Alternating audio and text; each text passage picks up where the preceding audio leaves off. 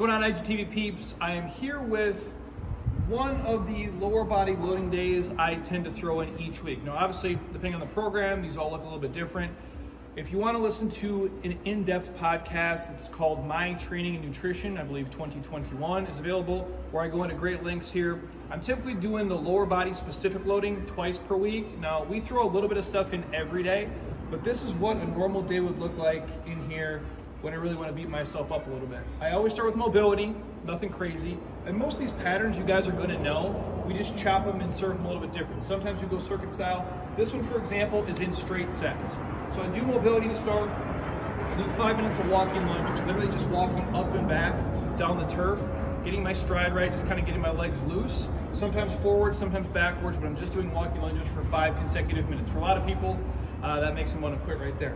Next, I move on to 5 sets of these plate deficit reverse lunges. Now, I do all 10 reps on a single leg before moving to the next leg.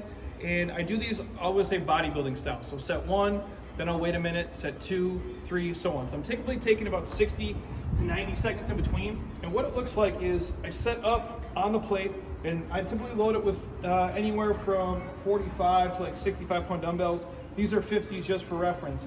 Now I'm gonna do all 10 reps on the right leg before I move on. So I'm stepping back into the pattern, full range of motion, letting the right leg do all of the work, and the plate's just buying me a couple of inches so I can go slightly deeper than I would if I was just from the floor. Once I do all 10 on the right, I'll move on to all 10 on the left. Take like that 60 to maybe 90 seconds, and then repeat the pattern for 5 straight sets. Typically your ass is done from there. Then I move on to the dumbbell deadlifts, your basic hip hinge variation, anywhere from usually 70s to 100-pound dumbbells. These are 80s for reference. Again, it's not just trying to move max load here.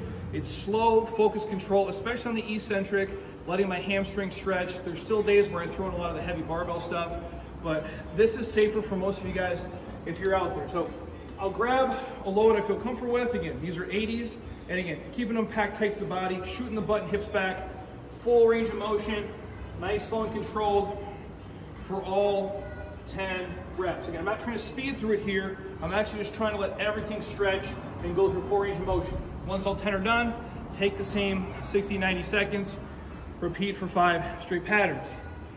With the step-ups, I usually am going to go into single dumbbell lately, and I like the feel of it. So what I've been doing is all 10 reps on the left leg, then I'll move on to the right, but I'm loading the right side. So I'm just driving through this left heel, that this plant leg isn't doing a whole hell of a lot. I'm pushing up through the left, I slow and control focus on the way back down. So this left leg is doing all of the work here. Again, there'll be a little bit of momentum, but you're really trying to slow down the eccentric and let this leg do all of the work. I'll do all 10 reps, again, 4 straight sets, 60, 90 seconds in between. From there, I'll do just maybe 2 sets of lateral lunges, sometimes loaded, sometimes unloaded, just to let everything stretch. So if I step into it, I let it stretch for 1, I come back for 2, and I'll do 30 total, just to let everything kind of move through space, especially if the hips are tight. Again, take about a minute in between, 2 sets of 30, and I'm done.